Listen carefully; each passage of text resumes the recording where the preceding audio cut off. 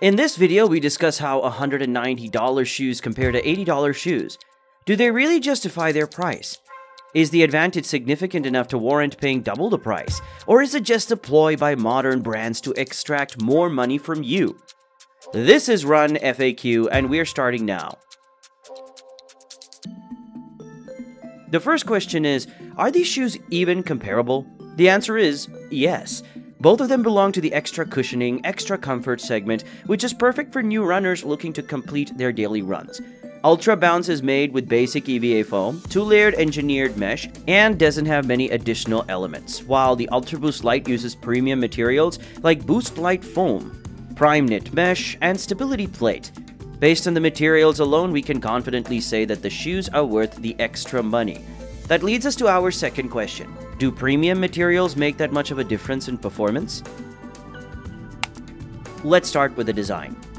Ultra Boost is the clear winner in this comparison. The elements are much smoother, more elegant, and the shapes are more futuristic and fresh. Although we believe some people might prefer the design of the Ultra Bounce, Ultra Boost clearly dominates in this aspect. Next, let's compare the step-in comfort. Please note that this is not about overall comfort, but rather the initial feeling when you first put the shoes on. We've observed that Ultra Boost feels a bit unnatural, with the heel lockdown being pulled forward and the toe box feeling a bit too tight. On the other hand, Ultra Bounce feels a bit looser, which is better in terms of step-in comfort. It's a close call, but Ultra Bounce has a slight advantage over Ultra Boost in this comparison. When it comes to lockdown, there is a clear winner here. Ultra Boost's Prime Kit Mesh is extremely light. On top of that, the extra reinforcement on the front, sides, and heel contribute to the exceptional level of lockdown. We would even call it the best in the market. Meanwhile, Ultra Bounce, as mentioned earlier, feels a little bit loose. There is no good lockdown in the front, while the middle and back have a very good level but not as strong as in Ultra Boost. When we talk about ventilation, we have to admit that engineered mesh is always better compared to knit upper. Even though Ultra Bounce has 2-layered engineered mesh, it still ventilates a bit better than the knit on Ultra Boost. You could argue that it is good for cold weather, but let's not forget that knit upper absorbs water much more, which means during cold periods, the knit upper will have an even bigger issue. So all in all, Ultra Bounce is the clear winner here. The next comparison is shock absorption. Ultra Boost does use premium TPU foam, which is definitely a bit softer. Although softness is not the only measure of shock absorption, when it comes to real numbers, we would say it is pretty much even. Both shoes can handle a runner with increased weight. Both shoes can be offered to a new runner to avoid unnecessary damage. Responsiveness, on the other hand, is where Boost Light shines. Due to being compressed a bit more and its unique resilient qualities, it provides much more energy return, while Ultra Bounce feels more natural, which is standard for what we see on the market. That is why Ultra Boost is the clear winner in this comparison. When we talk about transition, TPU foam also provides a more positive feeling.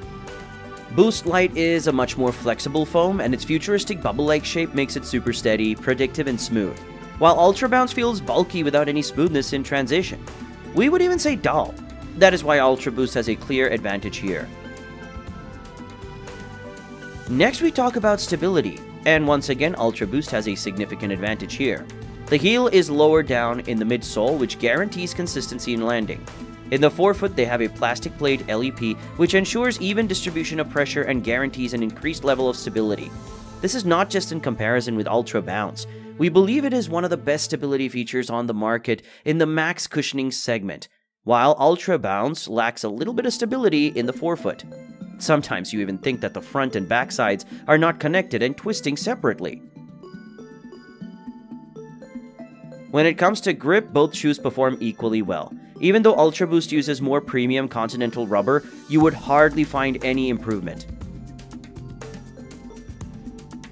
The final comparison is durability. TPU foam like Boost Light loses its qualities much slower compared to EVA foams like Bounce.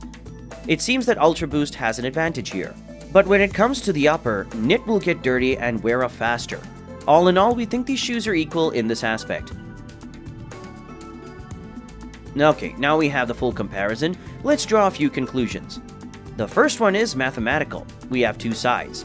Ultra Boost costs $190, Ultra Bounce costs $80.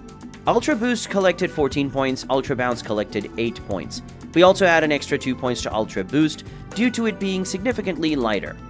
If we calculate the price per point, we see that the difference is almost negligible, which means that the price is fair. The second conclusion will be rhetorical. To be honest, we did not expect such a result. Going into this video, we wanted to show that you should not always go for high-end shoes. After this review, we are in doubt. We have strengthened our opinion that new runners should always go for premium models. It is clear that they do need this extra stability, extra lockdown, and extra transition improvement.